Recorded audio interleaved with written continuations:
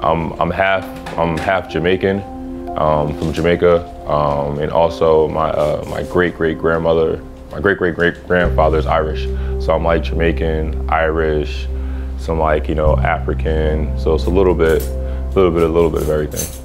Everybody in my family, but mostly my dad and my uncles. That's pretty much where I guess, you know, I get my genetics and my size and the type of person I am. So I didn't really necessarily realize how big my dad was until other kids told me when I was at school. You know, he would come into school, you know, for like parent-teacher conferences, or come to pick me up, and you know, people always be looking up at him like how big he is, and you know, different things like that. I didn't really get a sense of how good I was in basketball and sports until I beat him. He was always like my measuring stick.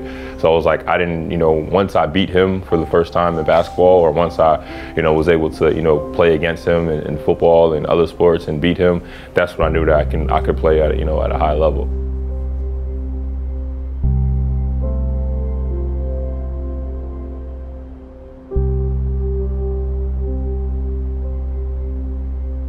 I didn't even necessarily realize it, you know, that I was even close to this accomplishment.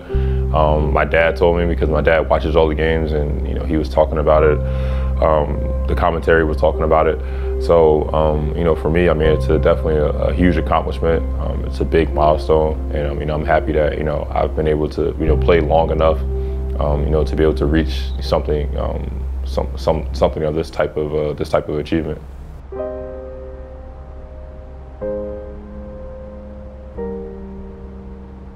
I'm definitely, you know, nervous, but also excited about them coming back.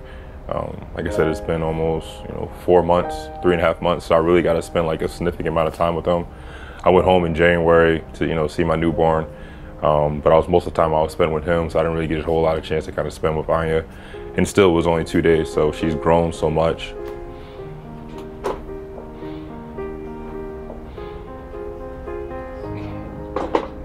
This is usually where, during the day, me and Anya are at all the time.